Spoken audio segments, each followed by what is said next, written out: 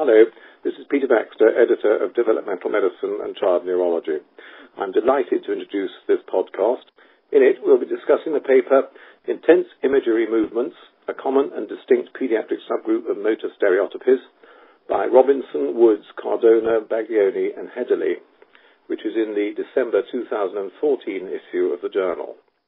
It's going to be discussed by Dr. Sally Robinson, who's a paediatric clinical neuropsychologist at the Children's Neurosciences Centre, Evelina, London Children's Hospital, Guy's and St Thomas's Trust, London, UK, who is one of the authors, and Professor Roger Freeman, Senior Child Psychiatrist at British Columbia Children's Hospital, Vancouver, Canada, who's also written a commentary on the article. Please can we start with you, Sally, to outline the paper and its background? Yes, so this paper is describing a group of children that we've seen who presented at the clinic. They were first identified by Dr. Tammy Hedderly, who's the neurologist who runs our clinic over the past few years. And they're children who get referred to us because they're presenting with stereotype movements. Often that's not the actual referral. But what we've kind of found is that in addition to the stereotype movements, when you question them, they're actually going into their own minds and engaging in kind of acts of imagery or imagination where they're recalling being in video games or watching television programs or creating their own television programs based on things they've seen, so like Doctor Who characters. And then the movements are kind of co-occurring at the same time. And these children seem to engage in these episodes predominantly when they're bored or unoccupied, so often when they're walking to school or during assembly or in the car. And the reason they seem to evoke concern in our parents particularly is because during these episodes the children look quite vacant. The movements are kind of complex stereotypies, so they look a bit unusual. And the children get quite annoyed and quite frustrated when you try to call them out of it. And the reason we think it's so important is because a number of children have come through who've had unnecessary medical investigations. So we've had children diagnosed having epilepsy when actually what they're doing is engaging in these kind of stereotype movements with imagery. So this is our kind of first article, just describing these children. What we found here, and obviously in the centre in La Sapienza in Rome as well. And we've kind of used the term intense imagery movements to describe them, but we think it's a subtype of complex motor stereotypies. And so this is just our article, just trying to bring to the forefront the fact that in addition to the movements, we also perhaps need to be considering the cognitions and what's going on in terms of the thinking processes as well that might be driving some of these complex movements for children during development. Well, I had quite an interest in this publication and others in the field. I should say initially that one of the problems is that the field itself has been rather a mess. The definitions, the names used, even the terminology we're using, stereotypic movement disorder, versus some of the terms used by neurologists typically talking about primary complex motor stereotypies and so on, is confusing. And it's a very heterogeneous group, which sometimes in the writing about it includes such patterns as bruxism and other body-focused repetitive behaviors. So there's the problem of who is in this rough group that we've talked about. I quite agree that there is a group with intense imagery, although that has not been emphasized by some of the writers. My main concern about this small group is that there's no follow-up into later life, especially into the concept of intense imagery causing problems for adults. Now, we do have some follow-up into adult life, but certainly not far enough. And that creates the main difficulty. In my commentary, I outline some of the subgroups which I feel are important. And I think one of the indications to me of the heterogeneity of the groups that are being described is the observation, Sally, in your group, that the children have not disclosed their thoughts during the movements to their parents, so the parents are surprised when this study was done and such ideas were elicited. We do not find this to be typical. In fact, when we see the children, the parents already have had indications from their children that they are having intense fantasies, often of a creative type, sometimes repetitive, and that this makes them happy. So I don't quite understand the nature of this difference, which seems to me quite important. I think the questions that you use to elicit the feelings and experiences are very good and useful. So the heterogeneity of the group is a problem, and the various types of follow-up in different studies, including this and our study, are also problems for the description of this group. And the other one, which is implied because some of the cases turned out to have autistic spectrum disorder, which is, in our experience, the major confusion initially. Children are mostly referred not for epilepsy, although that does occur rarely, but typically for either autistic spectrum disorder or a tic disorder. And in fact, that's how I got into this entire area of stereotypic movement disorder, was that children were seen who were thought to have tics, but the tics were either not tics or were atypical. I completely agree with all of your points there.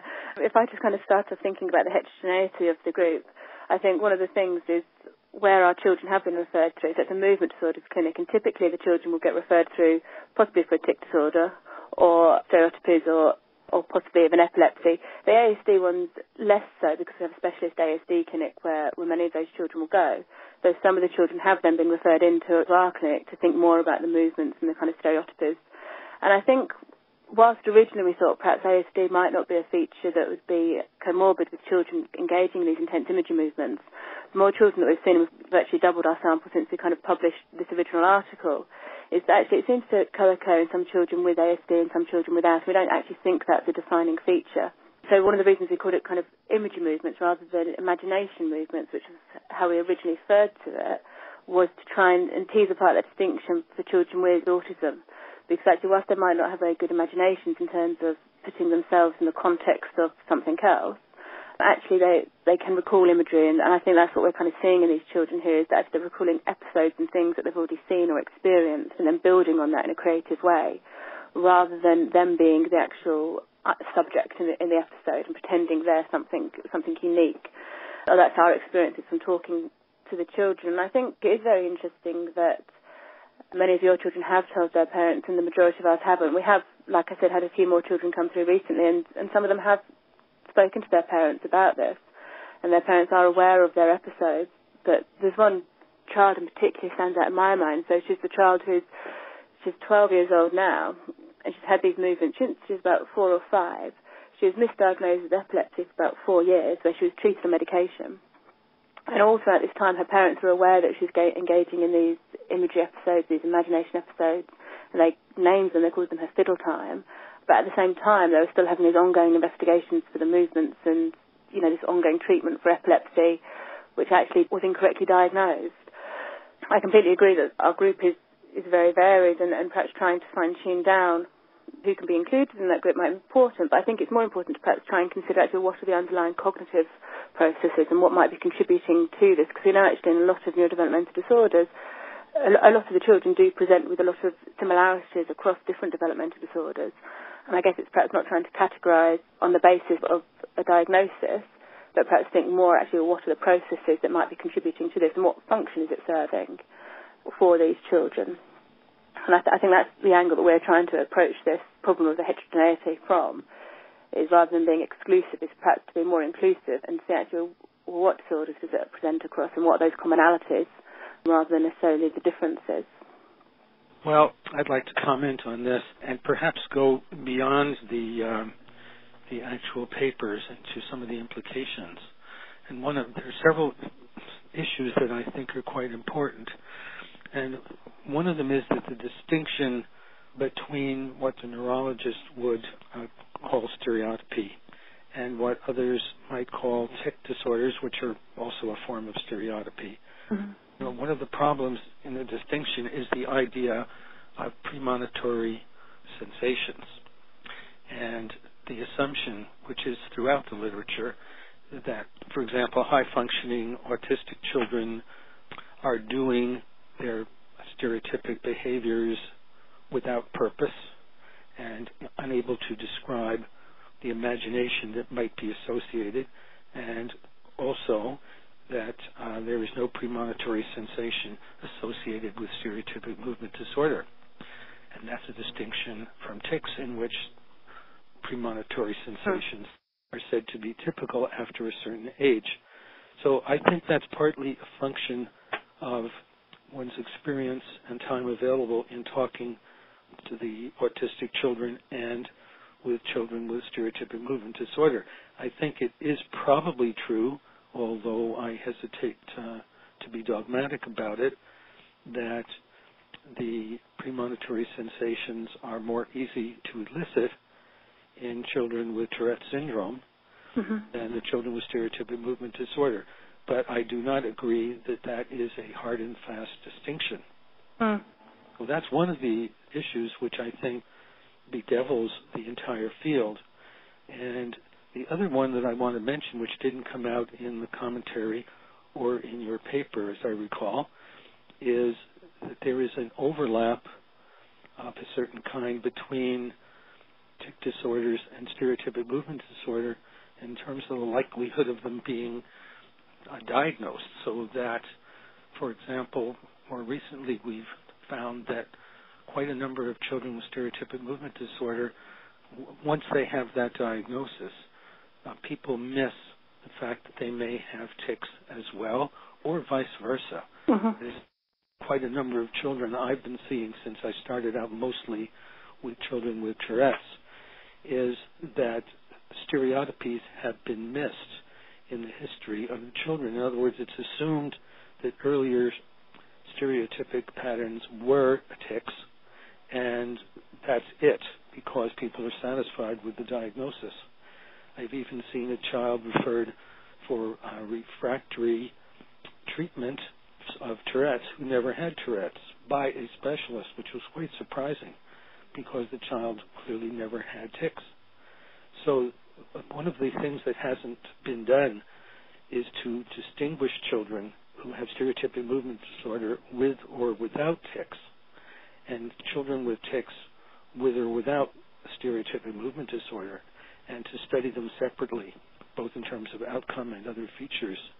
So until that's done, although the overlap has been noted, they haven't really been studied properly.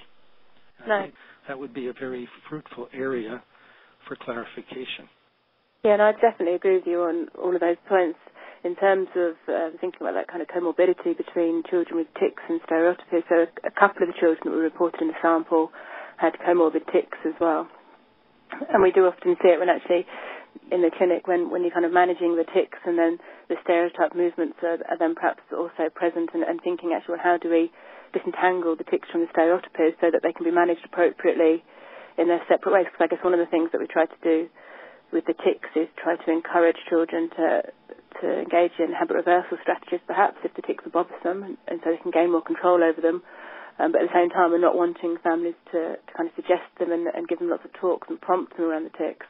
You know, one other thing, because I'm excited by this entire field because there's much to be discovered in every aspect. And one of the things which really surprised me, and I'm sure everyone is aware that the definitions even of tics have problems.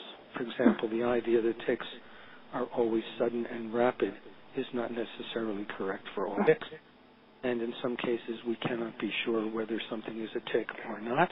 And I have had children, for example, grow up and come back and tell me that they had fooled me because in thinking about it themselves, they think that all of their tics were compulsions in terms of the distinction there.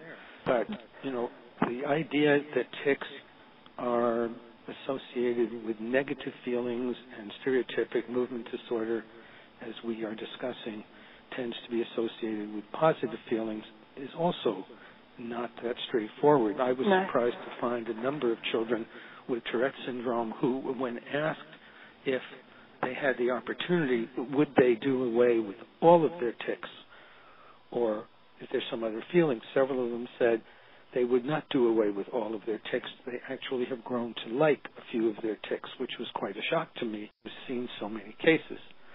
So almost in every aspect of our discussion, there are other aspects to be discovered, I think, if one approaches it properly and has enough time and interest. And that's one of the things that seems to be lacking, in the sense that there's been little collaboration among the different groups, because each of us will have a different way of obtaining our patients, different referral criteria. If you're running a neurology clinic versus neuropsychiatry or psychiatry, you will get different patients referred. This certainly happened during the time that we have become known as a center for stereotypic movements, that we are getting different kinds of cases as people learn about our interest. And I think one of the things that I'm finding most interesting about the children who are presenting with the stereotypies and also the tics is actually that kind of comorbidity with anxiety. And you kind of mentioned that very kind of obsessive nature to tics, and it being quite hard to disentangle actually, is it an obsessive behaviour or is it more of a tic-like behaviour, and what actually is that difference and what's underpinning that from a cognitive or neuropsychological perspective. In terms of the kind of stereotype movements and the children perhaps engaging in these kind of intense imagery movements, I guess what's quite interesting is that actually it doesn't seem as though they're performing the movements to reduce any kind of anxiety or compulsive kind of way, whereas in an anxiety disorder it would be perhaps the function of the movement would be the compulsion to perhaps eliminate that kind of cognitive stimulation. But I guess what's quite interesting about these children is it seems as though the movements in some way enhance the kind of thinking process. While some of the children are able to privatise and that the movements don't interfere and they can manage them in everyday life, we've got this other kind of subset of children who actually have quite a lot of difficulties privatising, and they're not really very aware when they're going into their own world or engaging in these kind of intense imagery movements, and they give themselves set times to try and limit down what they're doing, but actually they find it very hard to then disengage at the end of that time period. So I guess what I'm kind of really quite intrigued and thinking about a little bit further is, that kind of compulsive nature, or how does it kind of sit so that in one aspect the compulsion and the motor behaviour serves to eliminate those cognitive processes, but actually on the flip side, in these children's stereotypies, it seems to enhance it in some way. And I think that's quite an interesting area that we're quite keen to try and explore a little bit further. I guess those integrated mechanisms there. One of the things that surprised me is when I first started seeing some of these children who were referred from neurology, is that they told me that they had been seeing these patients for years but never wrote them up, never made a collection of cases, and so there was very little written. The opportunity tended to be lost, and we have more time actually with our arrangements to see patients than the neurologists do. So therefore, indulging my penchant for listening to patients and seeing if I've missed something is something I can do quite freely, whereas the neurologists have difficulty doing this. And issues like this, like who refers to whom and what kind of approach to patients and routines are sanctioned and so on, seems to me to be quite important. So when one reads the literature, I think all of that has to be taken into account. The other thing is that although in a children's hospital, from the standpoint of outpatient services, we can continue to see patients forever. We can't admit them to our hospital, so I can see patients who are now in their 20s or 30s without any problem, and that's fully covered. And so I have seen some patients or found out through families about people who have stopped their stereotypy, and certainly publicly, but also privately, and then resumed it later for various reasons and under different circumstances. So the problem of the follow-up, the developmental course, is also extremely interesting, because I now do have 2 cases that I think fit into the pattern of excessive fantasizing and time taken to do this later. But for the majority, that isn't or does not seem to be the case. Yeah, and I think clearly we haven't got the follow-up service at the moment for trying to identify some of those theories, and that was just trying to link in, that adult to the child literature to what might happen to some of these children. I think very interestingly, for one of the children that came from La Sapienza, actually one of their follow-ups was with the child's older sister, who's actually in her early 20s, and she reported to her brother when he was kind of taking part in some of these assessments that actually she engages in these compulsive acts of fantasy, but she's never had the movements, but she spends a lot of time in her own kind of world creating these complex fantasy worlds that she enjoys slipping in and out of to kind of stimulate her when there's little else to hold her interest. And it wasn't impairing in her case, but I think it's just very interesting that she'd never really spoken about it before until the younger sibling was kind of going through this process, and it kind of all emerged within the family. So again, it kind of suggests there's something something more than just environmental situations and something perhaps underpinning in terms of genetics that might be making people a little bit more predisposed to some people to engage in these kind of, complex cognitive acts of imagination to occupy themselves with or without stereotype movements. The family situations are extremely interesting, and I think everyone has remarked in recent years upon the possible genetic aspects. I see families now where several people have a history of stereotypic movement patterns, whether they continue in private or not. Mm. We found that virtually all of the legally blind children who have grown up, we did a follow-up study of all of them, and reached out into the community and found them, and then spent hours in their homes talking with them as young adults. They all continue stereotypic movements, but the ones who are socially successful have made it private, so they are generally not doing it in public.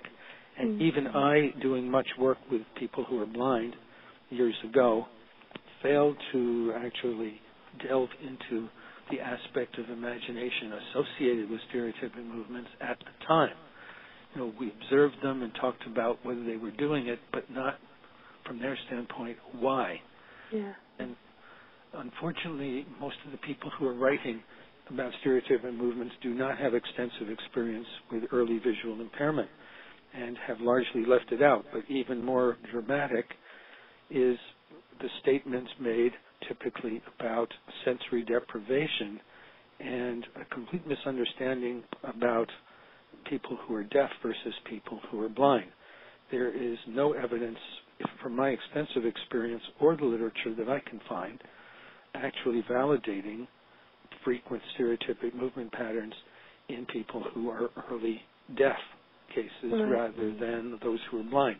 Having worked in an unusual institution years ago with both blind children and deaf children, there certainly was great concern about stereotypic movements in blind children, but I've rarely, if ever, seen anyone with deafness who has had significant stereotypic movements. Yeah. There is one paper in the literature which is quoted frequently without actually reading the contents, which points out that, in fact, there's a huge difference in the occurrence. So it's not just sensory deprivation in general. There's a big difference between whether that's visual or auditory. Yeah, and I think that's fascinating, because I think one of the things that we're thinking about in terms of these imagery children, or where our thoughts have been going, is very much actually what's underpinning it, and is it kind of a verbal imagery or a visual imagery, or what function is that kind of imagery taking? And we've done some ongoing neuropsychological, more in-depth assessments of some of these children, and it seems as though for many of the cases, they're actually quite high functioning across both verbal and visual domains with very good memory abilities, which just kind of makes sense, obviously, in terms of the recall of these episodes. But then for some other of the children, we've actually had one child who's got a non-verbal learning disorder, but actually so her verbal abilities are still very good, but actually everything else is very poor. And we've got the opposite as well, so dissociation with a child who's got very poor verbal abilities, but actually his perceptual processing abilities are very high. So far, we've not actually identified a child who's got to a learning disability that's global and engaging in these movements. But I guess we're not kind of thinking that child's perhaps not out there, but I guess it's just trying to think actually what's those combinations of processes that might contribute to the visual kind of side of things being more important, and what kind of function is it really serving? Because I think whilst it's serving the process of alleviating boredom, which is clearly what the children report to us at times, all the children we've seen so far have quite slow processing speeds and difficulties with attentional shifting and some executive flexibilities. So it kind of suggests there might be something to do with that difficulty perhaps sustaining attention to external stimuli and that ease of switching between the real world and their own world might be underpinning it in some way. But whether or not that's linked predominantly to verbal or visuospatial kind of memory abilities or processes seems to be open to the individual child. And I think one of the other things that we've kind of found is that in addition to being at times of boredom, there are children who are engaging in these movements actually when they're very anxious. They are the ones that we're offering treatment to predominantly, are the ones who not only engage in the movements and the imagery when they're bored, but also when they're feeling threatened in social situations, they'll kind of engage in the movements and the imagery that helps calm them down. But obviously that's a bit counterintuitive, because in terms of their social development, it's obviously making them a little bit more abnormal to their peers and interfering in their interactions rather than actually aiding them as they're hoping it will, by helping them calm down and be able to think more appropriately about their engagement processes, which is what they're trying to do, what they report to us that they're trying to do. So those are the children that are trying to work, but obviously what we're doing in those situations is trying to teach them better anxiety strategies or strategies to alleviate their worries rather than their stereotypies. Well, if I can just make a couple of comments on this fascinating subject. One of the things that you brought up in your paper, which I have difficulty with, is the question of whether one should try to suppress these movements beyond what the children might do themselves. And we found that our parents tend to be concerned, as you said, almost always about the future stigmatization and bullying that may occur and so on, whether it does or not, even when the children are very, very young. So that's not really an issue, I think, at all. But the question of whether one should identify triggers, which are interesting in themselves, for these episodes, and attempt to minimize the opportunity to reinforce this pattern by avoiding, if one can, those trigger situations and so on, raises the question of the follow-up and the outcome. How often is it true that the adult status of these people is problematic versus not, and what routes does this follow? And so we have only limited opportunities to make a comment upon this. I don't know, from talking with family members who are now adults, that in many cases this is a problem for them. In some cases, it's actually an advantage. I have a situation with a surgeon father who has been doing this kind of pattern from the time he was young, and obviously not during surgery, I might add, fortunately. But when he has two children, both of whom have stereotypic patterns, the problem is that the mother has grown up in a situation where any kind of abnormality was really shameful. To have children who are doing this is devastating for her, whereas for the father, this is actually a positive thing because he feels that engaging in stereotypic behaviors actually helps his problem solving, and he's regarded it as a positive feature. So they're entirely different, the two parents, in how they respond to this, and consequently this is a problem for their children as to what you do, say, how you respond when they do this, and so on. It's really interesting to see those cases in which family members who are adults, without having had a diagnosis, of course, in their early days, how they're responding to this in their families now. And it's quite diverse. So that's also something that we need to think about. And personally, I don't know whether we should generally try to suppress this or not. I mean, we found that with the children with Tourette's, we now know something about the idea that suppression is actually a good feature.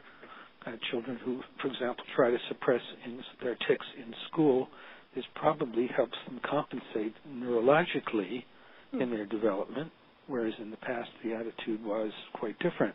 So I think we still don't know enough about these groups of children, and we're going to learn a lot more. But I would certainly like to see more collaboration amongst the different groups, because the very fact that we obtain our patients differently is probably an advantage if developed properly in our collaborative efforts.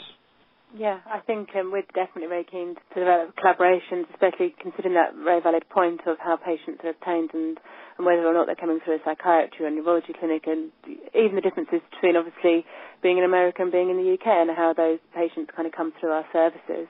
Clearly our sample's biased. We're a tertiary level centre. You don't get through to us without perhaps having seen some other people first or there being ongoing queries. And I know just from having spoken to other colleagues who work in our departments that actually they know of children who are engaging in these movements, but obviously have sought no help because actually they're not impairing and they're not getting in the way.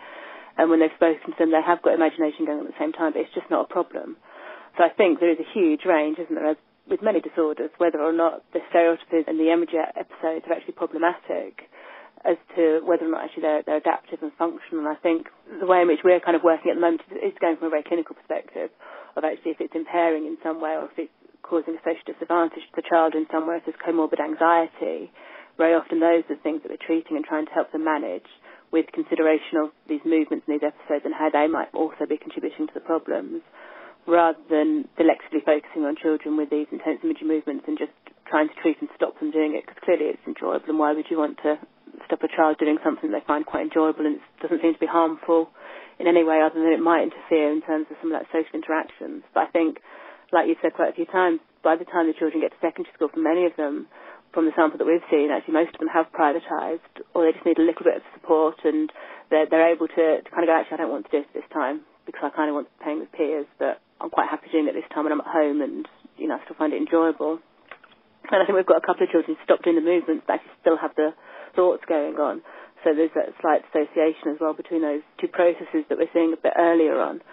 But again, what their development trajectory looks like and what that pathway is like for some of these children, and as they move into adulthood, and perhaps some of those adults' compulsive fantasizes, where they perhaps came from to begin with, I think they're all really interesting questions that we definitely need to be combining samples and thinking more broadly in terms of the functions and the management to try and answer some of these questions, because at the moment it just feels there's so many questions with so few answers, because actually stereotypies in children with stereotypes haven't really been studied in detail or systematically in any way that you can disentangle the literature to make it more meaningful and move past just the presenting movements, which is why I think it's quite an exciting area to kind of be looking at, because obviously there is a lot of work to be done and a lot of information that I think we'll be able to gain in terms of thinking about the development of the brain and the interactions between different neural systems in the brain, and especially that interaction between the motor and the cognitive systems, and perhaps how those thought processes might contribute to some of those sensory motor functions.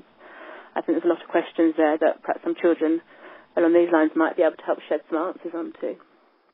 One final point. I think that this field leads us quite far towards exploring human behavior in general, the concepts of imagination, daydreaming, creativity, and so on. And just as we find that patients with tics, adults with tics for years, often do not observe or are unaware of some of their tics, people with stereotypies often are not aware of all of their stereotypies. And in some cases, for example, something like respiratory patterns, vocalizations, and so on, they may be aware of an aspect of their stereotypy, but not all aspects of it, which itself is interesting in people who've been doing it for years. And in some cases, some of this may be regarded as just their mannerism or peculiarity. But even the aspect of some repetitive common behaviors, people's awareness of them, and I'm not thinking of a diagnosis of stereotypic movement disorder, many repetitive movements in humans and in animals have been inadequately studied in terms of what we would consider normal and what the functions may be. We've now come to the end of our podcast. Many, many thanks indeed to both Dr. Robinson and Professor Freeman. Just to remind our listeners that the article is entitled Intense Imagery Movements, a Common and Distinct Paediatric Subgroup of Motor Stereotypies by Robinson et al. In the December 2014 issue.